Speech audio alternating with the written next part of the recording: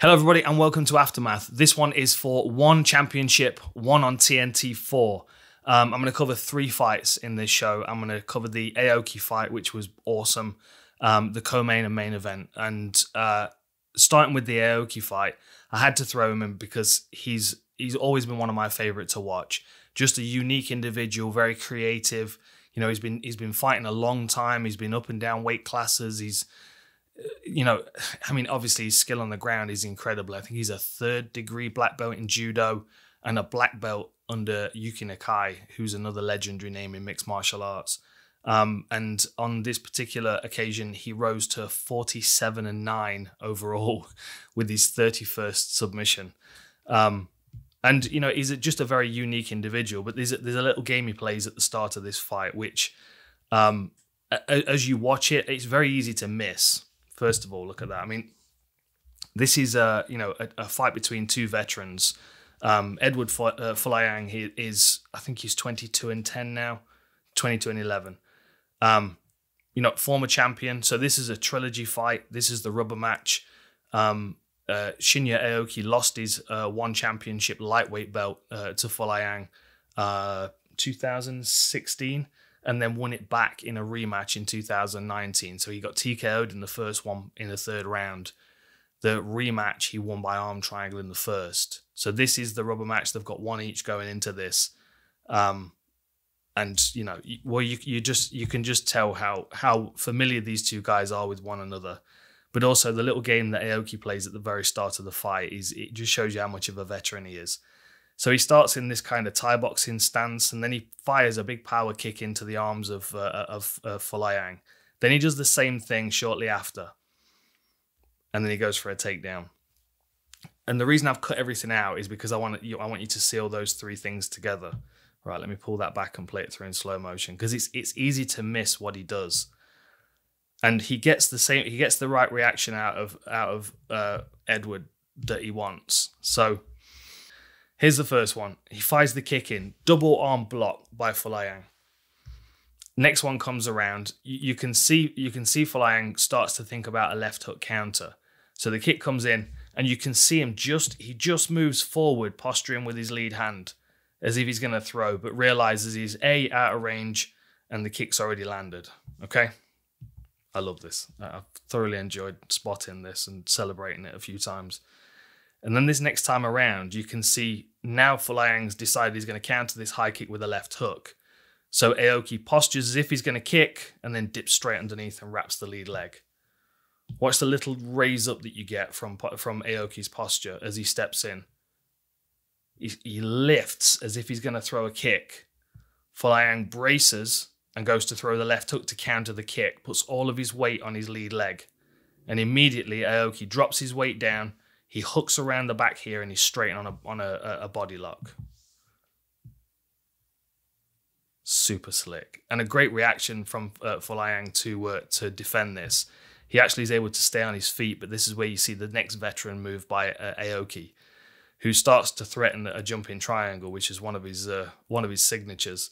And he's kind of posturing it. You can see his back leg creeps up. He jumps, and then as soon as Folayang fires his hips in to defend the jumping triangle, Aoki jumps back down and goes straight for a trip. Okay, so jumping triangle, you can see Folayang's posture. He stands tall, pulls his neck back so his posture's not broken, and he pushes down with his arm as well. You can see here he pushes down to defend the triangle. So his posture's moving back in this direction already.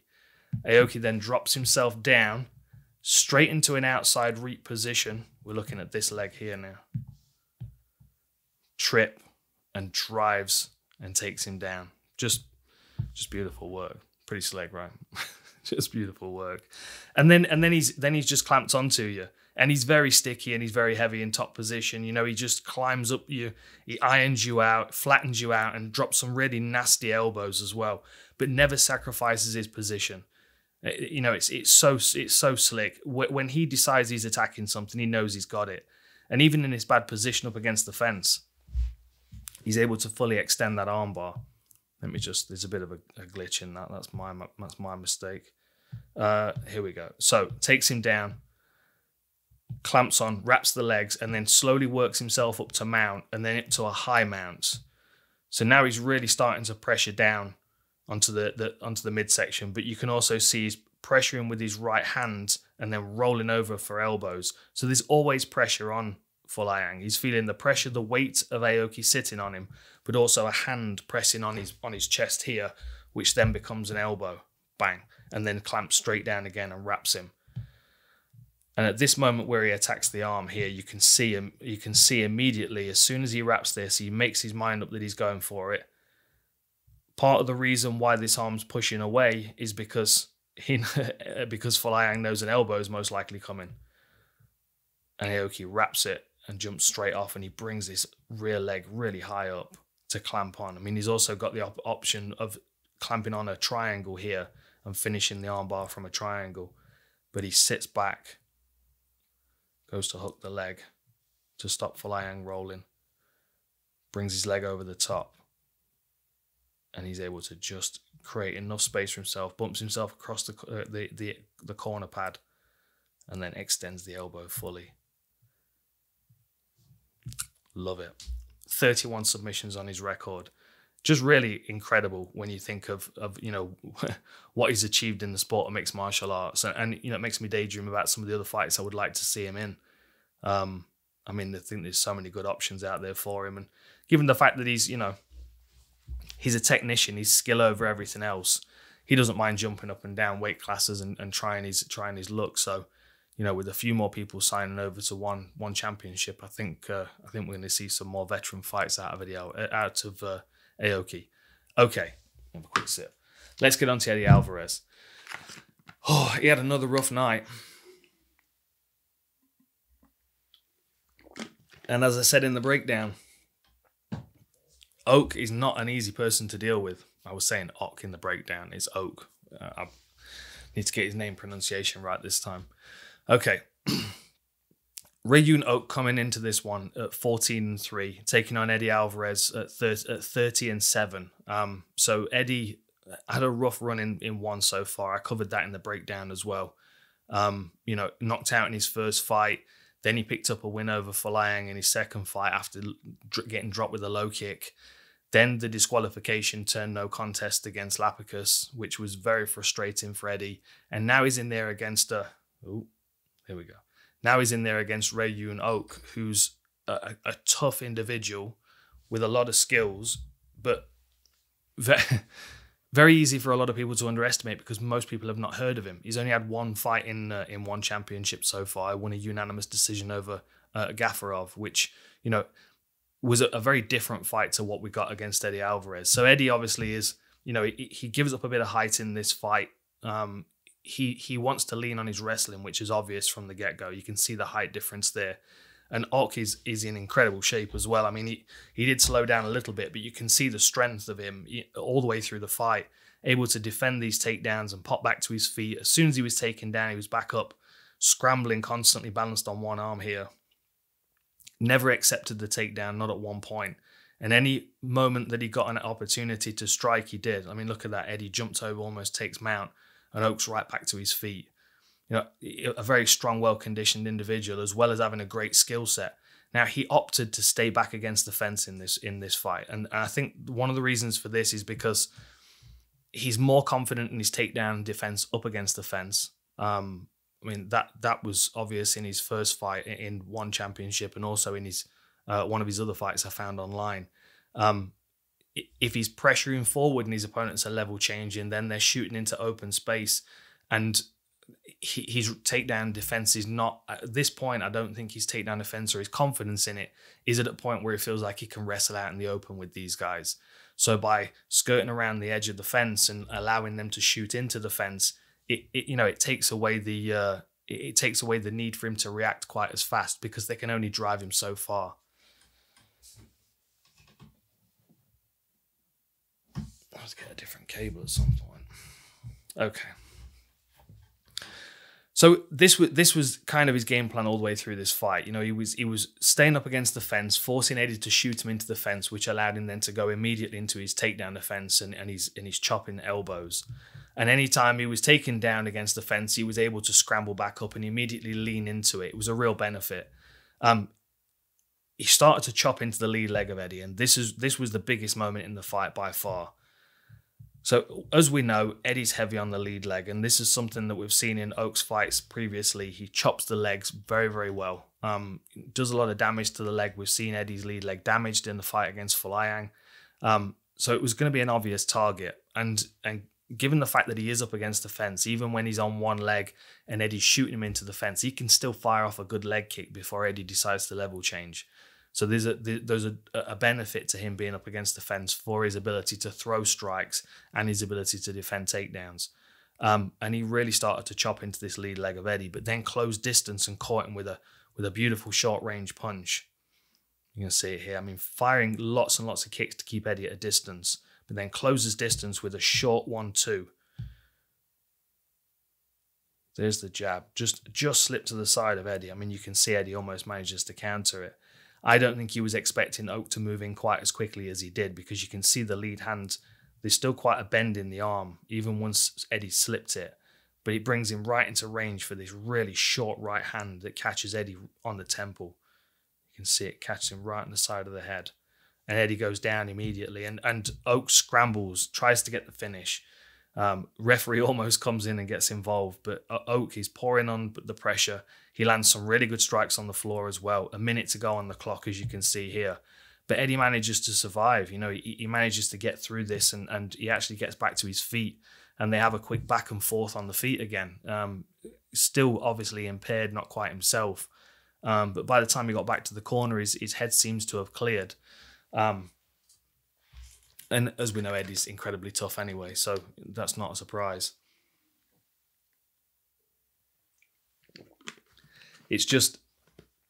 It seems to be the story of Eddie's career in one championship so far is you know, he's battling through adversity in every fight, win or lose. So he comes out in the second round. One thing I do need to comment on here is, and I've had a few conversations this week about this and whether this fight would have been different if it had been scored under the unified rules as opposed to the one championship global MMA rules and judging. So the difference between the two, as you'll be more familiar with, in the unified rules, fights are judged per round. These fights are judged as a whole, and the effect, the scoring of a near KO or submission is scored. It's the highest scoring. How am I putting it? I'm making this a mess of my words. It's the most valuable thing to do in a fight. I mean, it's very much the same as the unified rules, but the difference with this is this is scored over a whole. This is scored as a whole 15 minutes instead of 3 portions of 5. So that being the biggest thing that happens in the fight and in the first round, Eddie's at a massive deficit now coming into the second round. He's got to try and get the fight finished. If he doesn't get the fight finished, he's got to attack with submissions. He's got to land more quality shots. There's so much Eddie now needs to do to get himself back into the fight. And as he comes into the second round, you know, he starts doing the same kind of things.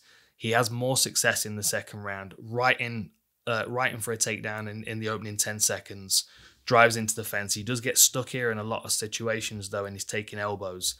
He doesn't really achieve too much in the second round. He lands a few good shots, but he also takes a few good shots. He's able to ground the fight, but only very, very briefly.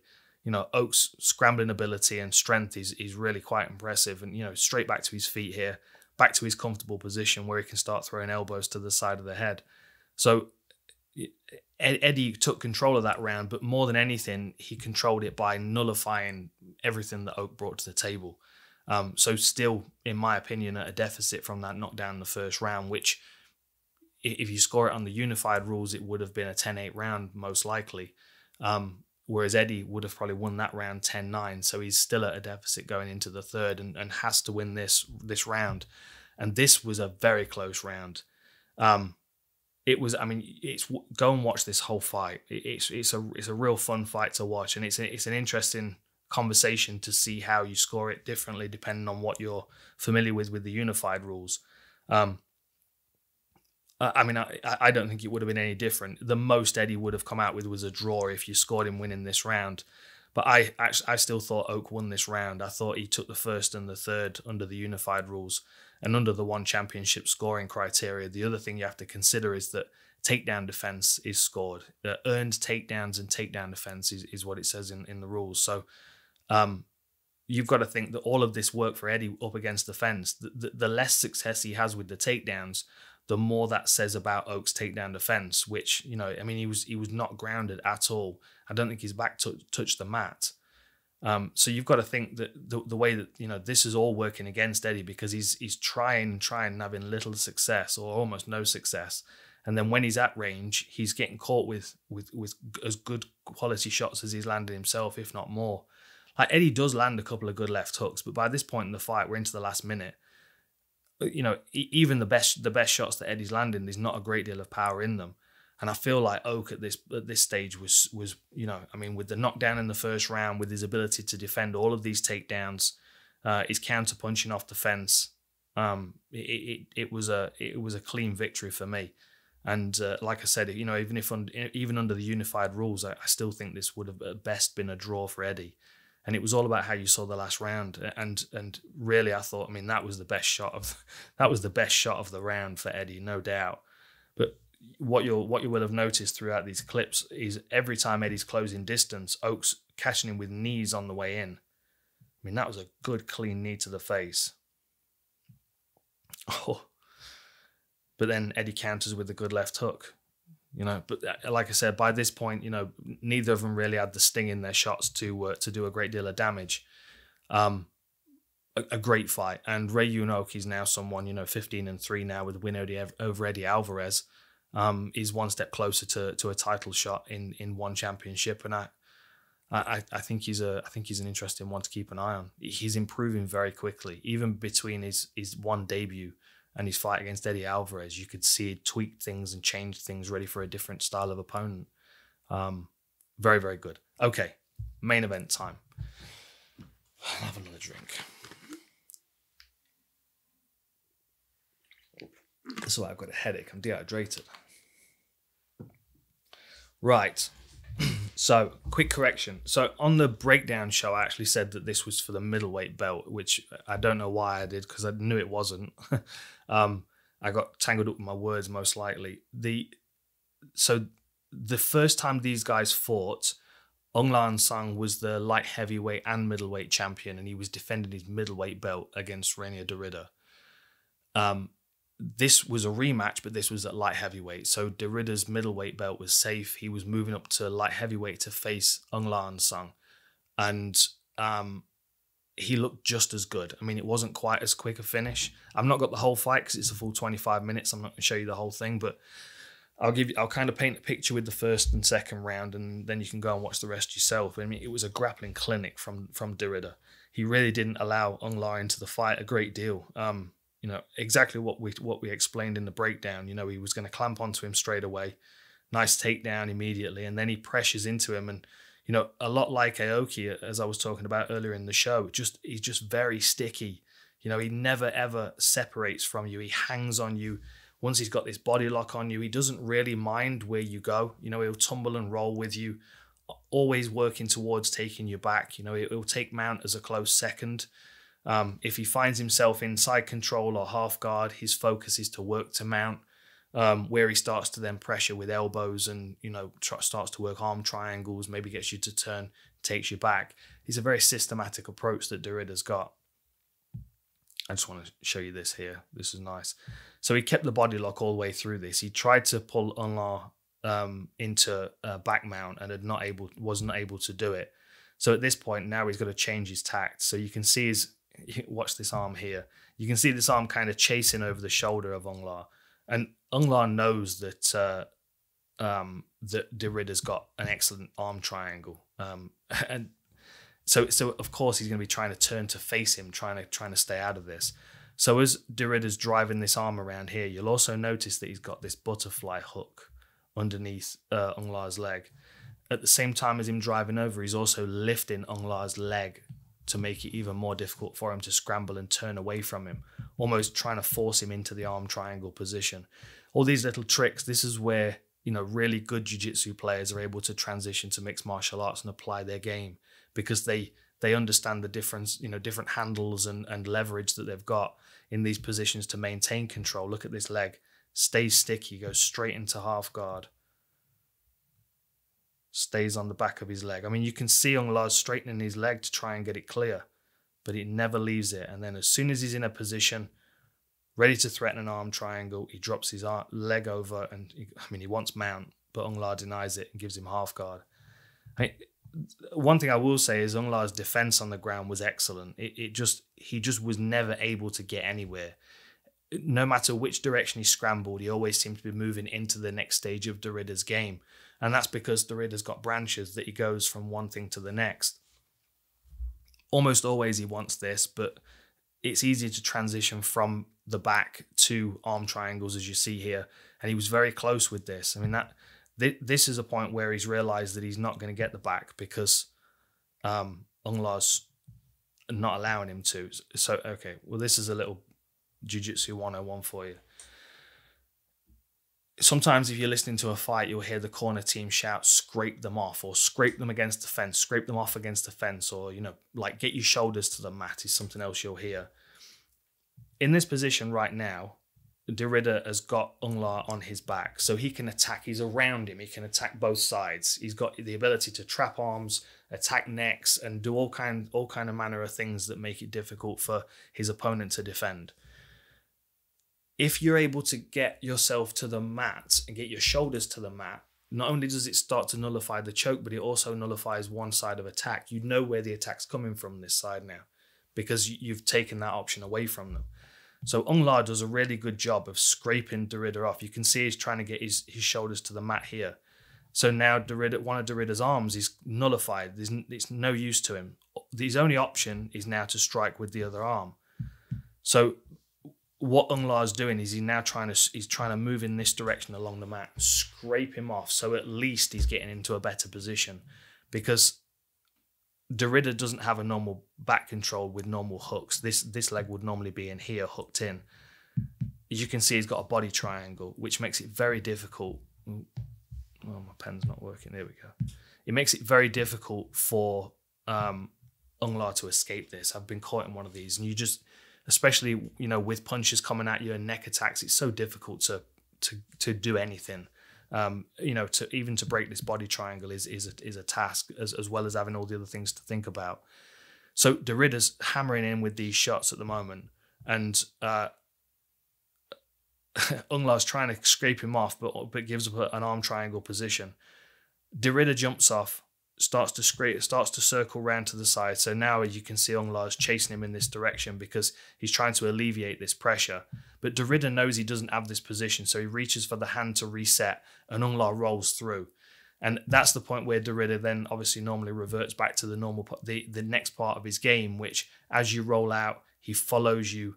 And what he would normally want to do is slide this hook in on this leg so he can control and take the back. So you can see the cycle that he's trying to keep Aung La in. Aung La does the right thing here by pulling this elbow right back. You can see the appearance of this elbow here. That's denying the hook going in for Derrida. And then he's able to scramble back.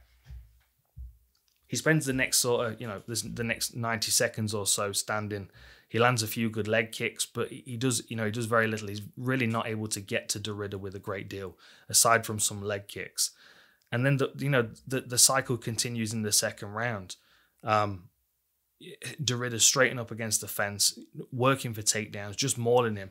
And Aung La's doing good work on the inside with the uppercut as we expected him to, but it's just suffocating pressure constantly. And he defends one takedown, Derrida switches to the next. He defends that takedown, Derrida switches to the next, and eventually something gets through. That was the next thing. The reason I kept this clip in. This is a good example of the pressure that Derrida is able to maintain. So he's got a fairly high mount position at the moment. What you're going to see Aung La do is he's going to circle his hips towards the fence. He's going to circle his feet towards the fence. Then he's going to walk over the fence. You're good? Yeah, sound all right. So here we go. You're going to see Aung La. So he's going to get his feet on the fence, and this elevates his hips You can see his hips are elevated here. So the benefit now is that not only has he got a loaded spring with his legs, but there's already space between his hips and the ground. So when he bridges, the theory is that he should be able to bridge all the way over. And if he doesn't take top position, he should be able to at least get to a better position. Unfortunately for him, the hip pressure and control of Derrida is excellent. And as he's turning, he doesn't allow him. I mean, you can see Derrida posts out, abandons the position, and as he feels Aung La's climbing up, he bails on the position but keeps his hips right into Aung La, keeps him pinned against the fence. So then now he's on Aung La's back again, and he's able to continue with his same attack. You can see the cycles in which he's using on Aung La, and it's exhausting. And, you know, it's tap, tap, tap, punch, punch, punch, take you back, start to work your neck, you know, start to attack the rear naked choke. You start to scrape me off, then I'll take an arm triangle. And, there are a couple of highlights from the third round here, but the cycle was consistent all the way through.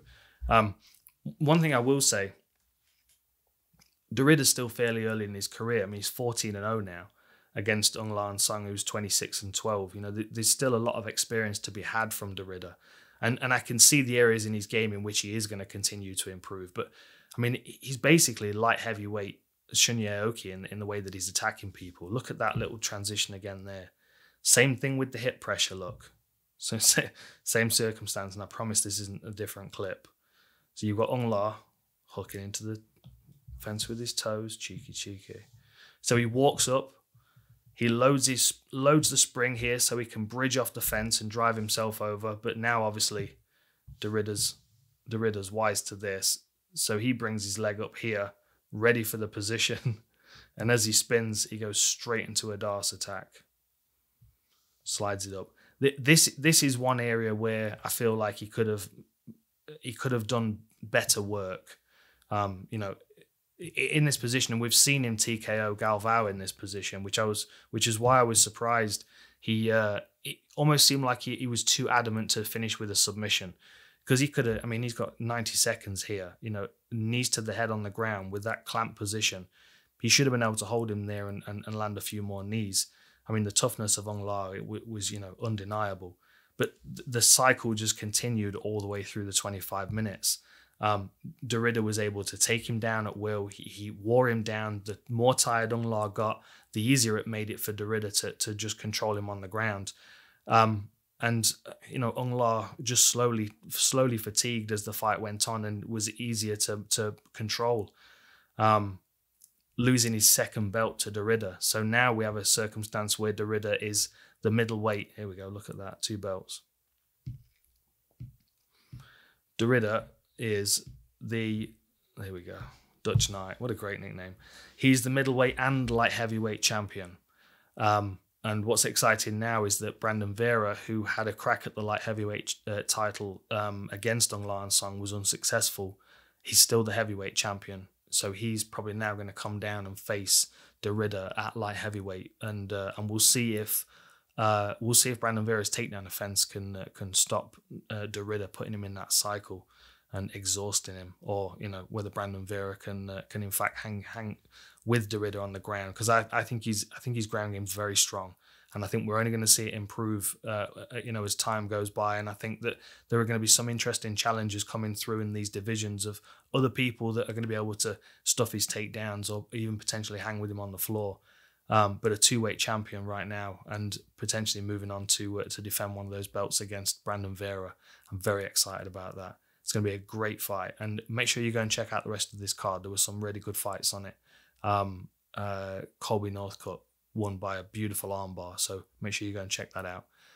One on TNT4. What a fantastic show. Congratulations to One Championships for their debut on TNT, and I hope you've enjoyed this. I'll see you next time.